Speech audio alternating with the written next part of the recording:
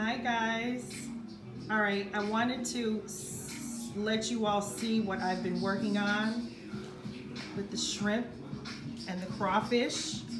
So I had already gone in, and I don't think I'm going to do much more with the crawfish. I think he looks real fly, right? So and I'm ready to put him on a plate and eat him, okay?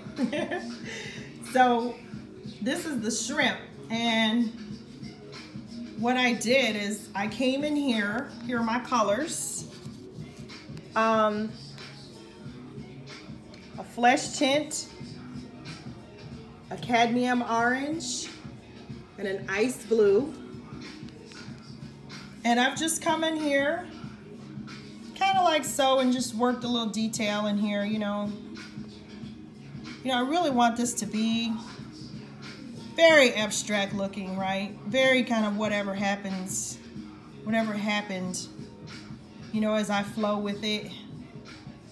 No rhyme, reason, or art or whatever, you know, just letting it flow. So this is gonna be a really short video. I might go in and I might outline him again with some black, you know, just to really make him look real pronounced, but I might not. So let me just get in real close and let you see like all the different color variation that we have working here, right?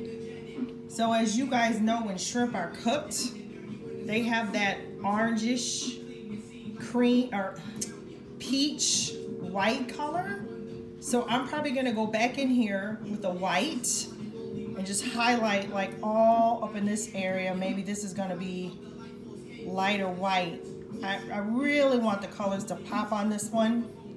So anyway, here they are, the crawfish and the shrimp. And after I do that, you know what? I'm so anxious to get started on this. I'm like so itching to work on this. I might start on the background because I'm just itching to get my hands on this thing, right? So we'll see. Maybe I'll come back with another video shortly where I couldn't resist and I went ahead and got started on the background. So, all right, you guys take care. Hopefully you're staying positive. You're having a great afternoon. And I'll talk to you soon. Bye.